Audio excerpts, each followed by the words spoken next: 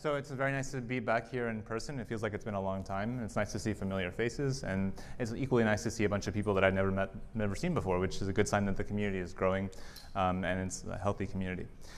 So this talk is about building with a beginner's mindset. First, I'll talk about where I work, maybe. So I work at a company called Subspace, and what Subspace is a global low-latency network for real-time communications.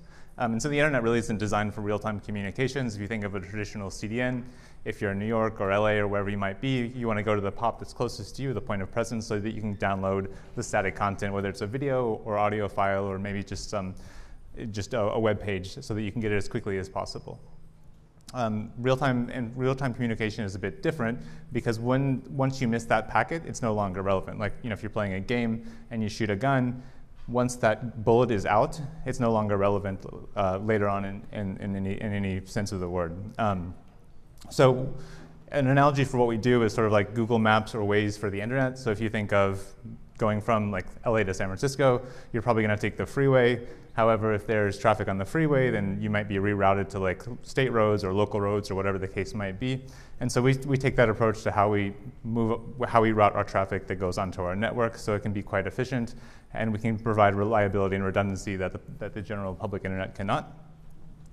And so for me, I don't have a background in networking. And so when this opportunity came up, it was a really exciting opportunity to learn more about networking, and it was something to do, an ideal use case for Elixir as well, because of course Elixir has its foundations in Erlang, which has its foundations in the telecom industry, which is quite similar to sort of how the internet works, sending packets around, similar to how you would make a telephone call, these kind of things.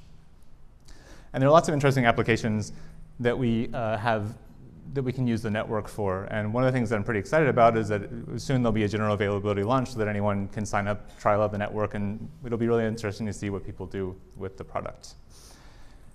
And so the most exciting thing about this was that I would get to see how the internet actually works. How do these things actually work? And in the interview that I had, we talked about sort of your background and, what do you know about BGP? And I was like, well, I don't know much about that. And it's like, that's fine, you'll learn.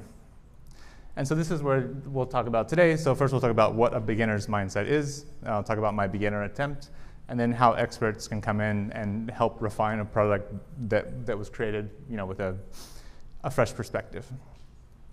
So first with the beginner's mindset. So what is this idea of a beginner's mindset? This is something that has always appealed to me in some way or another, and I'm not really exactly sure why. But I found out that there's a Zen Buddhist concept called Shoshin, and it literally means, the first character there means beginning, and the second character is heart or mind. And the idea is that when you look at something, even as an expert, you're able to see a new perspective on it and a fresh thing. And I have no idea how I stumbled upon this concept, and I liked it because I put it on my GitHub profile for some reason. But this idea of seeing things with a new perspective, from that, and why this is interesting to me, especially I think, is there's another book called Changing Your Mind by Michael Pollan. And in the book he talks about how as you get older, your neuroplasticity starts to become more rigid, and as you would expect, you begin to do things in the same way. Like if you go to the same coffee shop every day, you probably go the same way, you probably order the same drink. And a child's mind, when they see something for the first time, there are all these interesting neural pathways that have to come together to sort of recognize and understand this image. And for older people, as I sort of decline into middle age, we don't do that. We just have this same pathways. And so being able to take this perspective and try to see things from a new perspective will help at least to maybe stave off some of that decline. So, but what I'm talking about in this case isn't this Buddhist perspective of Shoshin. It's more about the idea of being confronted with something for the first time.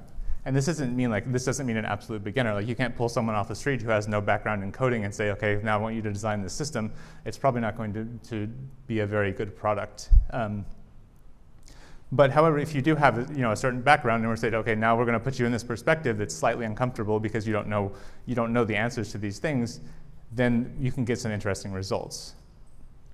And think about the first time that you engage with something. Like sometimes it will be apprehensive, or sometimes you'll be excited about it, or sometimes it'll be whatever that reaction might be. When you do something for the first time, there's something unique about it.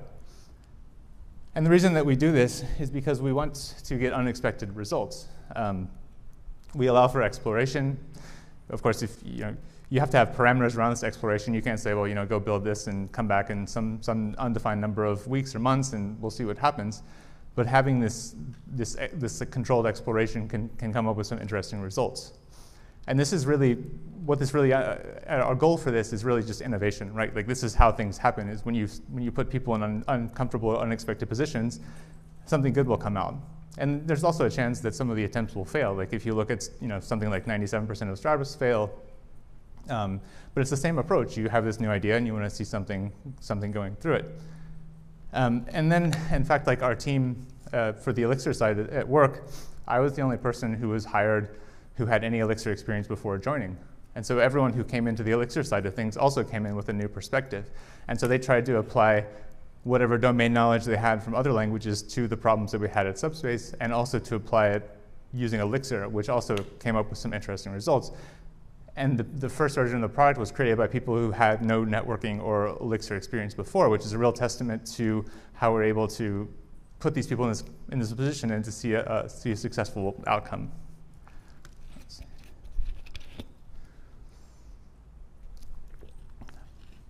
And so this is really one of the core principles we have in engineering at Subspace. And while this is an Elixir talk, we use Go and C as well.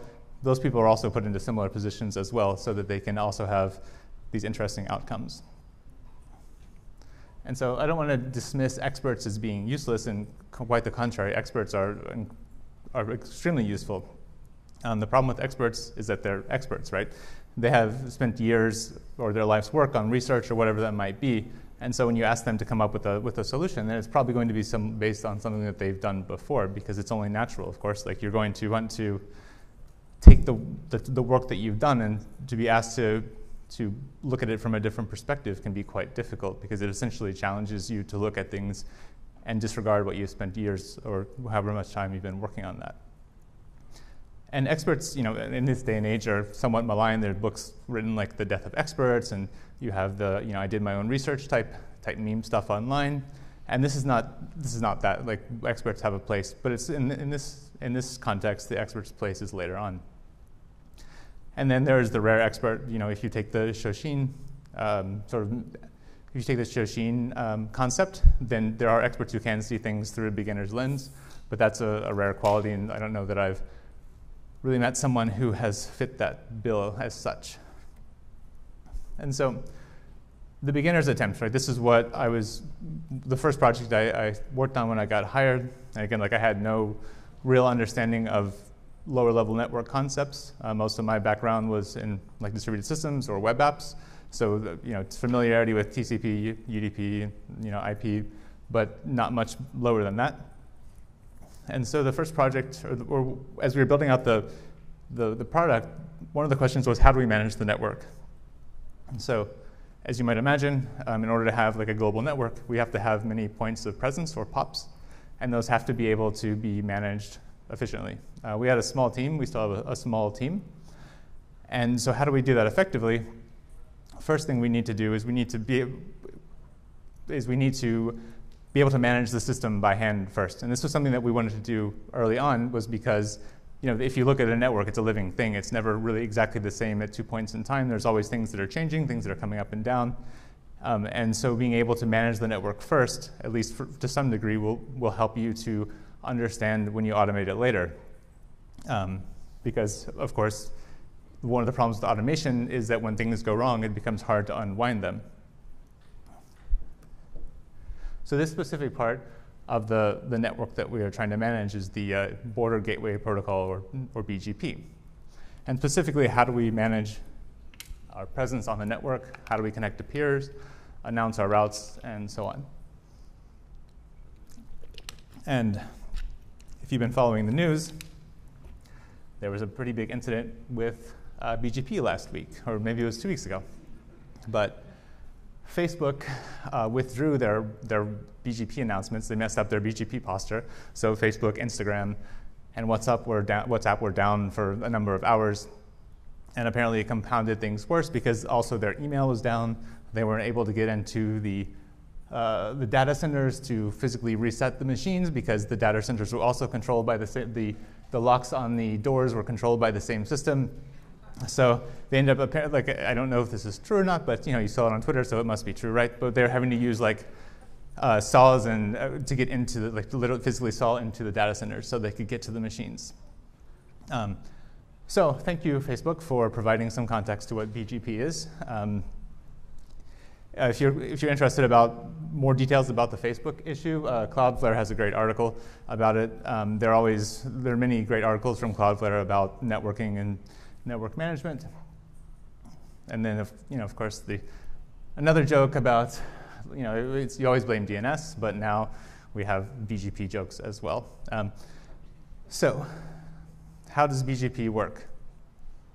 And this is the perspective that I took, like, as I was learning about how to build this system. This is not an inclusive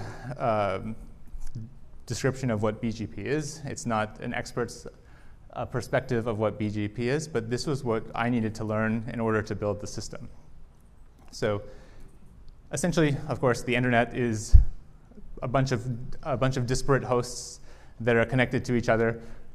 You have IP addresses and prefixes or sitters, and routers pass the information from each other in order for them to be able to talk to each other. And the prefixes themselves are owned by what is called an autonomous system, or an AS. And every autonomous system has an ASN, or autonomous system number. And they use BGP to build these relationships between different ASs. And just to give you an idea of how old the BGP protocol is, it was created in 1989, and it's been in use since 1994, so eternities in internet time. And just to give you an idea about the number of routes that exist on the internet and how they pass them to each other, there are about 800,000 routes on the internet, and so there's lots of information passing back and forth. And one of the designs of BGP, right, is that when you announce a route, you want to spread it as quickly as possible. So that can have some unintended consequences, as Facebook shows, and I'll show some other examples of that in a moment. And here's some pseudo BGP actions, just to give you an idea of what I needed to do, at least translate, to make the first version of the system work. So as I mentioned before, you have a collection of IPs, which are prefixes, and you have a prefix length, which, if you think of like 192.168.1.1, that's actually a /32, which is an individual IP, and a /24 is the smallest prefix length that you can do to advertise out on the internet. So this is, if you take a look at this without having any BGP knowledge at all, announcing and withdrawing and adding and deleting peers can, reads pretty familiarly to you, and you might think of, this is simple. You can look at this through like a REST type API lens or something like that as a way to get a coordination point. And then this is sort of how a very rough sketch of how a group of ASNs would work together. So the green circles represent sort of customers on that AS, and then the black lines represent the ways that the ASs are connected to each other. So this is, you would see that the AS on the upper left and the AS on the upper right are connected to are paired because they have the black line, and then likewise for the other ones. And just to give you some example of some of the ASs, like Sprint, Verizon, AT&T, Comcast, Charter, et cetera, all of these things. And one way that like BGP works is that you want to have the fewest number of hops between two destinations. So if you want to go from, I don't know, Tokyo to like Kyoto or something, you would want to have the fewer number of hops, but then you can go around for a longer way if, say, that link goes down or something like that. And so that was enough for me to get started to build out this system. But there's one other thing called traffic engineering, and this could be a whole talk in and of itself.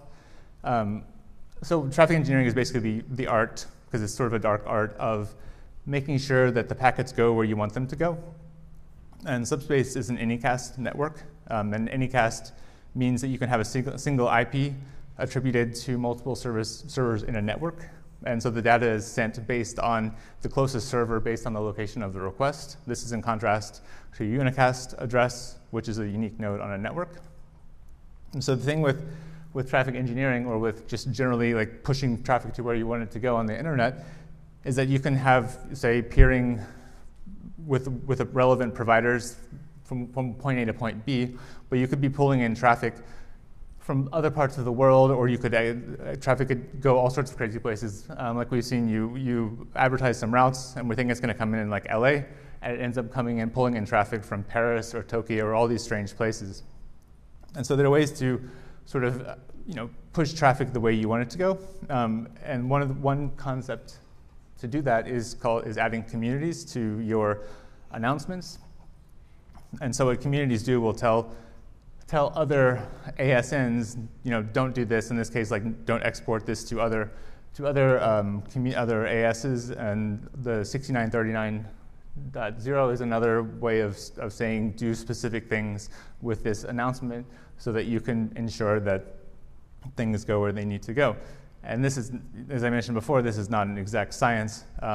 Problem is that, as you might imagine, some ISPs or ASs don't respect other community values, and so you can send them, so you can say don't do this, and they'll ignore that and do that anyway. So there's a lot of interesting things you have to do in order to get that right, and it's a lot like whack-a-mole in many ways. But eventually you can sort of push traffic the way that it needs to go. And then you might be asking yourself, how secure is this? And it's a protocol that's almost 40 years old. It's probably not the most secure. And so again, this is a Cloudflare resource, and this is my home AS, which is Charter, and it does not safely implement BGP, which is not great, given that Charter is one of the bigger ISPs in the US, and so why should you care about having secure BGP? One of the biggest reasons is called BGP hijacking. And the way the way to move forward with secure BGP is something called Resource Public Key Infrastructure, or RPKI. And it's a way of cryptographically signing your route announcements with the originating AS number. So basically you can say like, oh, I actually do trust that the information that I'm getting from this AS is valid. And like most standards, it's implemented by some, not by others, and will likely probably never be fully implemented because that's just the way things go. So again, BGP hijacking. So what is BGP hijacking? This is when you can spoof sort of like a man-in-the-middle type attack. And as someone who is relatively well-versed in safely using the internet or safely browsing, or not getting caught by phishing emails or these kind of things, it was really somewhat unsettling to me when I learned about BGP hijacking, because essentially you can have your secure traffic, you can do whatever you want, but if the BGP routes are insecure, anyone can take that and impersonate a man-in-the-middle type attack to take your traffic and do something malicious with it. And there's a number of relatively famous incidents of BGP hijacking, ranging from almost comical to serious results or serious outcome. And then, in 2008, Pakistan attempted to block YouTube within the country, but they accidentally took down all of YouTube all around the world. And then in 2014, a Canadian ISP used to redirect traffic, and a hacker managed to get in the middle of that traffic for about 30 seconds, and they were able to exploit and steal Bitcoin and cryptocurrency mining, cryptocurrency. And then, not surprisingly, this is a common target also in 2018. Amazon DNS were hijacked to steal cryptocurrency. And then in 2017, Russia company Rostelecom hijacked prefixes, and it was about 7 minutes long, but they were able to intercept the traffic, and it's still unclear whether there was anything useful that was gleaned from this, but it was still a pretty serious thing to do. So how do we manage BGP? This is, again, this is the system that was being built.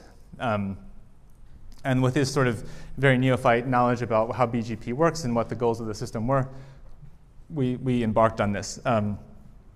And one of the things that we had to do quickly was to get it working fast. We have a small team. And so I was basically on my own to do this. I was paired with someone with a network engineer so that they could validate some of these goals and these kind of things. And they were a pretty invaluable resource as the initial project came together. So the system goals were essentially centralized administration, right? We have like some number of POPs. At the time, I think it was about 20, and now we're up to about 90. But we can't go around and individually update and manage these POPs. We need to have a centralized administration of that. Each of these POPs should be independent. One POP's error should not bring down another POP. In the event of like a POP failure, we should be able to route around it. We should be fault tolerant, as I said, like being able to use this POP independence to be able to maintain routing and successfully transmitting packets or wherever it needs to go. And then lastly, wanted it to be command or operated so that it could be either a human or another system could be informing this system of what it needs to do in order to change. And so to me, of course, because of my background in Elixir, I saw these sort of as Elixir analogs, right? Like the centralized administration could be a supervisor. All the POPs could be gen servers. Failure tolerance is let it crash, like what happens if either the POP crashes or the centralized service crashes. How do we recover from that failure? And then finally, like the commands are just a bunch of messages. And so this was the initial architecture. It looks a lot like an observer application structure, with cloud being the parent supervisor, and then each of the POPs being children. And then each of the POPs are a mixture of different languages. We use 3 languages, as I mentioned: Go, Elixir, and C. And the Elixir, in this case, was sort of an opportunistic approach because we literally didn't have enough people to work on the Go side. And so we ended up having to sort of scrape together pipelines for the Elixir POPs, which made things a little bit more brittle. But it was fine because this got the system working to where we needed to go. So in this case, you can see commands are entered into the cloud infrastructure or the cloud service. And then each of the POPs, or the agents on the POP, read their commands from the cloud, and then they apply those to the BGP daemon running on the POP. And then we use that to exchange routes and peer with different ASs. And it looks a lot like a supervision structure you would see in the observer. And so success. It worked. We were able to manage the POPs that we needed to do.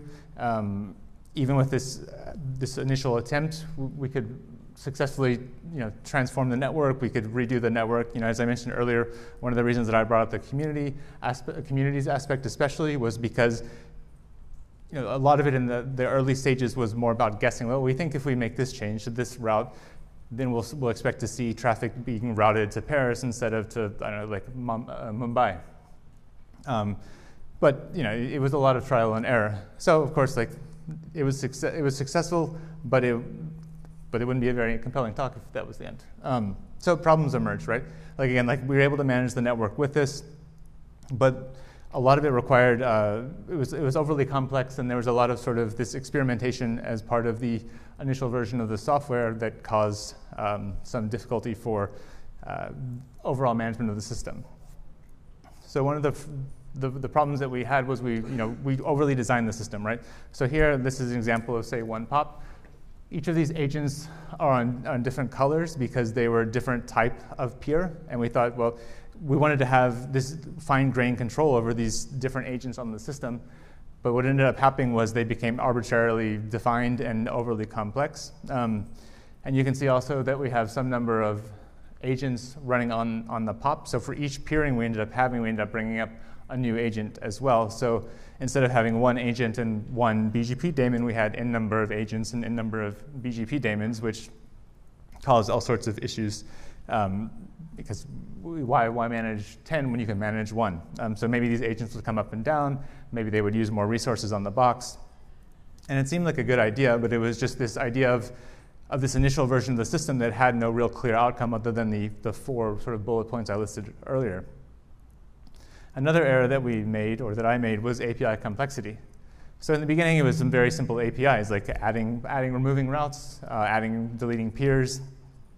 And then when these other things started to come on, like these different BGP peer types, we started to create all sorts of APIs around them, and without partnering with the people who were actually operating the system. And partially the reason for that was that they hadn't been hired yet. And again, like no good definition of done. When is this project done? So trying to show all of these things we could do around the network. And so when we did hire the operators of this system, what they ended up doing was just writing a Python script for the very simple APIs in order to like script the various state changes that they needed to make. So there's a lot of dead code and wasted time. And it, overall it still worked, but the complexity made it difficult to operate. And I think experimentation is quite good in this case. After all, like the initial version of this should be somewhat messy if you're going to try it with a novel approach. And so at this point, like as a company, we sort of said, like, we've proven the product works. We've made a version of it. We understand that there's some complexity involved, and there's some things that we could do to make it a lot simpler. And we also wanted to make the product much more general so that it could be used very easily by anyone who might want to use it. So over the last 6 or 7 months, I guess more like a year at this point, we started to hire people who are much more who are experts in their domains, like a lot of people who had deep experience with network, but maybe not as experienced as programmers, so that they could also take this sort of approach from the other side, where they had this expertise, knowledge in networking, but they had sort of not as refined skills in programming, so we could complement each other in that way. So the first thing you do, I guess, when you look at a project that's unwieldy, you want to reduce the complexity of the project. And so using the experience that we had with the operators of the system, we were able to just rip out probably 70% of the code in the system, which the best code is no code, right? And this was a time of stabilization and smoothing out of the system. So we were able to take these initial sort of somewhat nebulous, or not nebulous, but rocky foundations of the system, smooth them out, and make a solid foundation to build on, because there's still a lot of work left to do with the system. Software's a living thing. What was good now might not be good in 6 months, but especially for a startup, being able to have that being able to run with the initial concept and get a proof of concept done and show that it actually works is more important than making a beautiful piece of code. But once that initial work is done, then it comes time to refine it and to make it better and also extend the life of the software by keeping it clean and whatnot.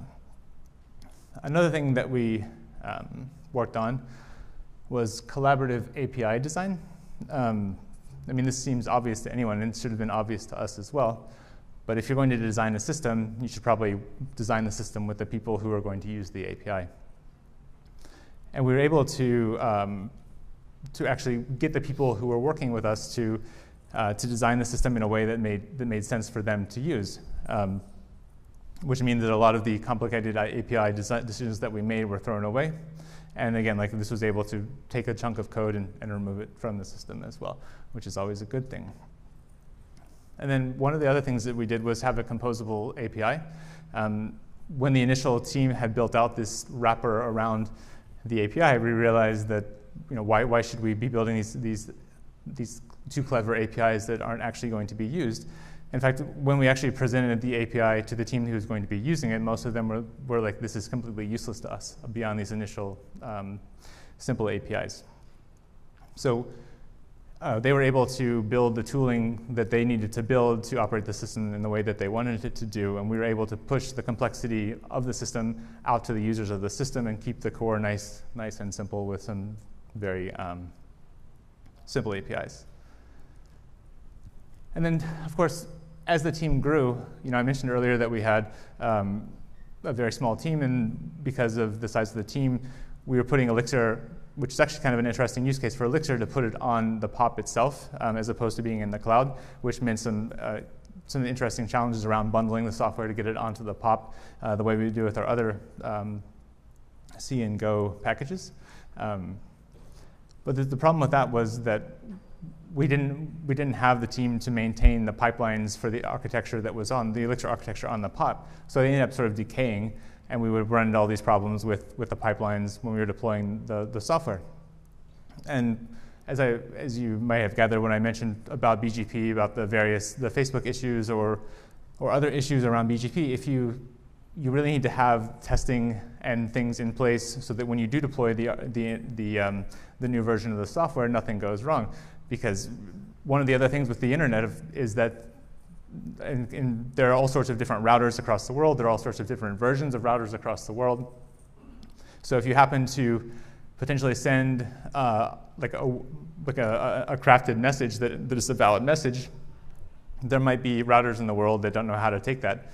And if they don't know how to take that and they crash, the problem with that is that these routers, as part of the BGP protocol, is they want to send out this information as quickly as possible so you can take down parts of the internet. So we wanted to make sure that anything that we deployed to the system in particular was very well tested. So as the team grew, we added more Go and C programmers, so it became much more clear that the idea that we should use a different language on the POP. And so, of course, we write everything in Rust. This is the hip thing to do. We actually did try this as an experiment because it did make a lot of sense from some perspective, in the sense that if we were able to, because we could write NIFs in Rust, we could actually share code between the control plane layer and the data plane layer, and not have to worry about keeping 2 copies of things in sync. But it didn't work out very well because we didn't have the support structure to do this. We couldn't just write Rust. We couldn't just take all of our Go programmers and make them into Rust programmers for a number of reasons, not least of which is that they didn't want to write Rust. So this was a brief but failed experiment into the Rust ecosystem. So this is the refined architecture of what we ended up doing. And it looks very similar to the initial architecture, except that we divided the reads and writes of the system. The purpose of this system became, this is the intended state that we want our BGP posture to be across the network, as opposed to saying like this is the actual state of the network. This is the intended state. We split the reads and writes, so this became just the write to the system. So we couldn't actually get information about the state of the POPs from this system, which was intentional. It made the system a lot simpler. We also rewrote the agent in Go, which I think if this were a few years ago, I would have resisted this because I would want everything to be in Elixir, but this was definitely the right decision for the team because we had more of the networking expertise at this point. We're more familiar with Go than Elixir, although we try to keep our teams somewhat fungible, and so that people can work on different parts of the stack and get exposure to it. And you can see as well as that now there's only one agent and BGP daemon per host, which made things much simpler to understand and to predictably measure the load on the boxes. Because if having heavy load on the boxes on the POP boxes can also negatively impact other parts of the system as well. And likewise, if other parts of the system are under heavy load, they can negatively affect this part of the system as well. So this made it a lot easier for us to gauge how the system would behave.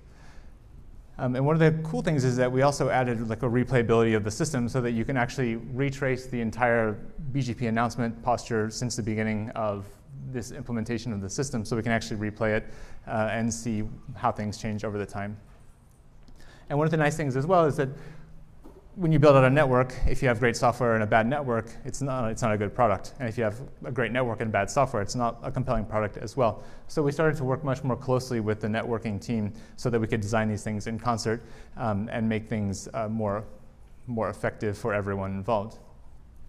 And so I mentioned that this is the writing side of the system. This is how we put intended state. So how do you view what the actual state of the network is?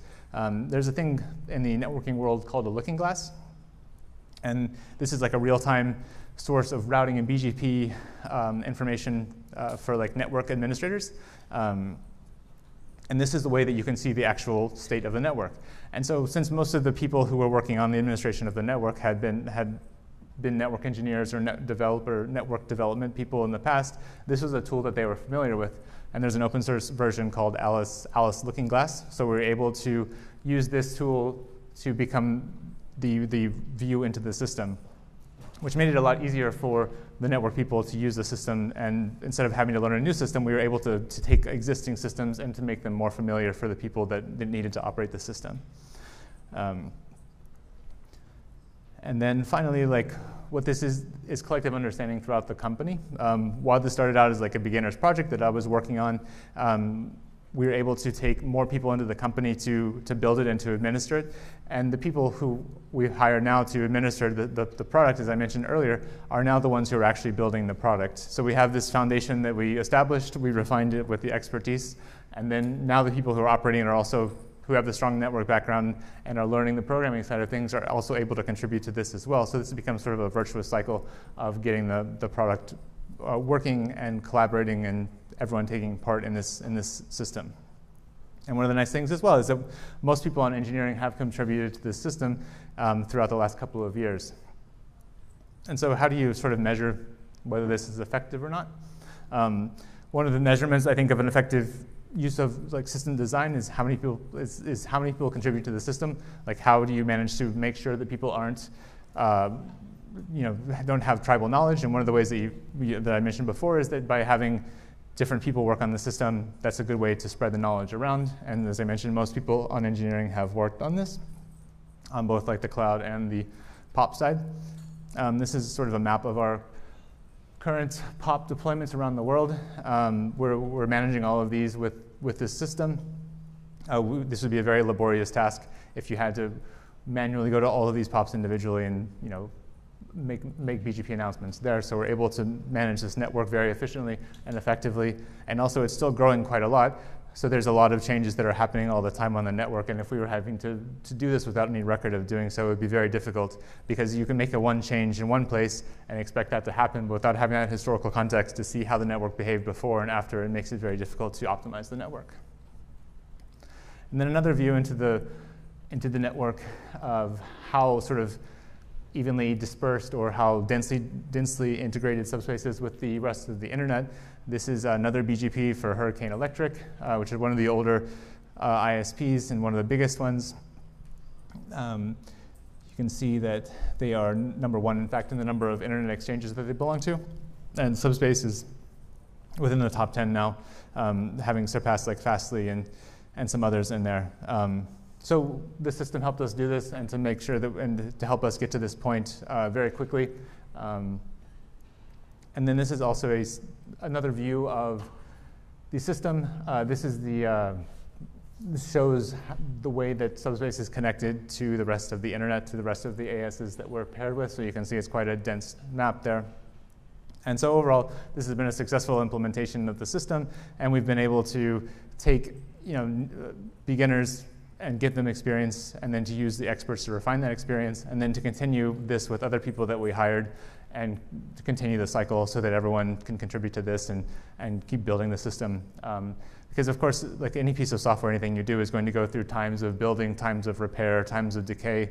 And so by taking this approach, you're able to expect these cycles to happen and to guard against them and to make sure that the product continues to evolve in a well-mannered and expected type of way. And that's all. Thank you.